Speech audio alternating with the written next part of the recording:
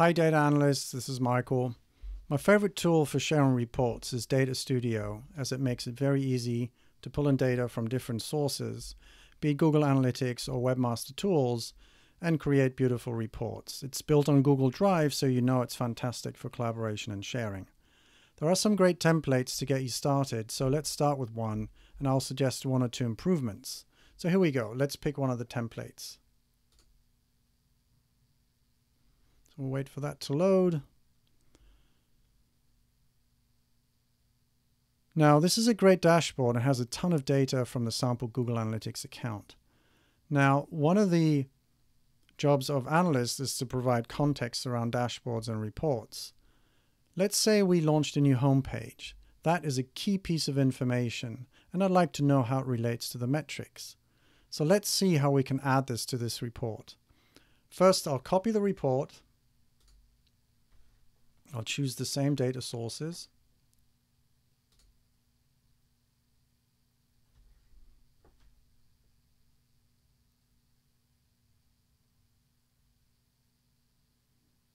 Okay, now that I've copied the report, it belongs to me, and it means that I can modify it.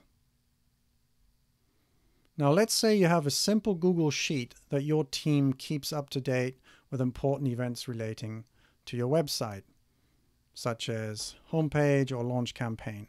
So this is it, just very simple 2-column Google Sheet with date and annotation. Now how do you get that data into Data Studio and display it on a Google Analytics report? Well, you can't do this with the built-in charts, but luckily you can build your own visualization that you can use and share with other people. That's what I've done. So first, delete the user's report and we'll add our own custom chart.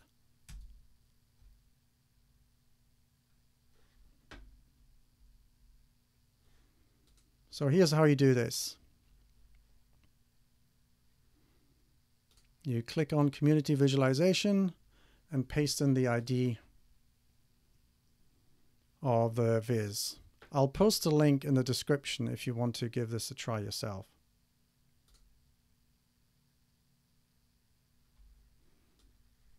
Now here it is. I'll modify the report a little bit so that it looks similar to what we had before.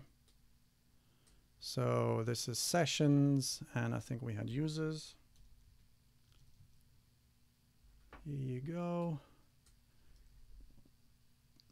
Then I'll change the line style as well to be blue. There you go. All right, well, looks pretty much the same. So how do you get these annotations in from the Google Sheet? Well, actually, you use data blending. You just click on Blend Data. Now, when you do this, it'll pull up the Google Analytics data source that we had. And we need our other data source that has the Google Sheet with the annotations. So I'm going to find that here, add it to the report. Now we need to choose a join key. So in this case, it's date. Drag that over there, and it automatically filled it in for the sheet. The other thing that we want is users as before. And you can use, any other metrics and dimensions, but for this demo, we'll just use the users. And we need the annotation over here from the Google Sheet. So this is it. So let's save, and I close this. So now we need to actually update our chart to use, because it uses a new data source, we'll pick the dimensions again. So it was annotation, date, and users. So with a little bit of luck, we'll get our annotations. And yay, here they are.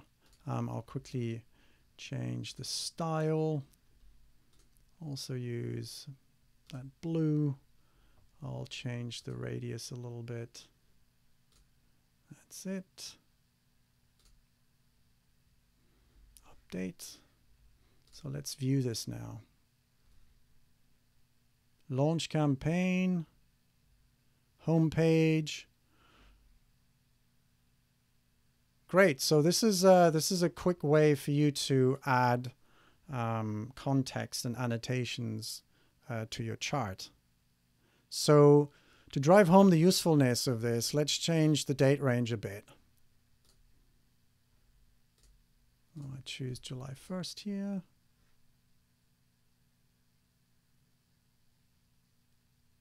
Whoa, look at this big spike in July. What happened on that day? Man, I can't remember. If only I'd made a note of that. Okay, I'll cheat a bit and I assume that I do remember. So let's go back to the sheet and backfill the data. So I'm just going to add a line above here. 2019 viral data video, and we'll go back to the Data Studio report, and now with a little bit of luck we'll just refresh this and we have annotation. So the display is screwed up a little bit, but we can fix that. So I'm going to change the style, and then X and Y offsets are used to position the overlay. In this case it's minus. Go back here, change the date, hit apply. Much better. So that's pretty much it. Very easy and quick way to add a little bit of context to your Data Studio reports. As I said, if you want to try this out, I'll provide some links in the description below. Thanks for watching.